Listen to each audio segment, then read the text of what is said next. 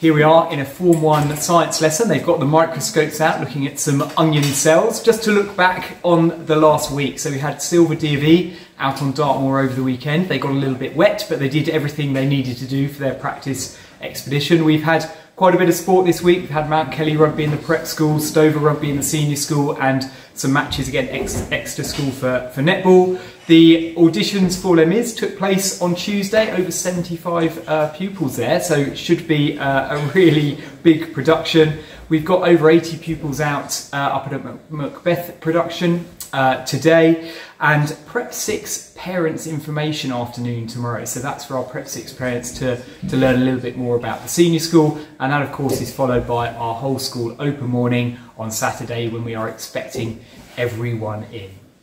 Here we are in the library to look ahead to next week, and on Monday we have Prep 5 and Prep 6 out at the Cornwall War Museum. We have author visits taking place next week on Wednesday and Thursday, so that's Claire Barker for the prep school and Patrice Lawrence for the senior school. Next Friday is Macmillan coffee morning, but we're actually having a coffee afternoon, so that will take place in tutor time on Friday afternoon next week, so please make sure you have some cakes ready to bring into that, raising money for a very good cause. And next week we will also be sharing the overview of our Scholars Development Programme as well, so that overview will be coming out to the scholars and their families next week.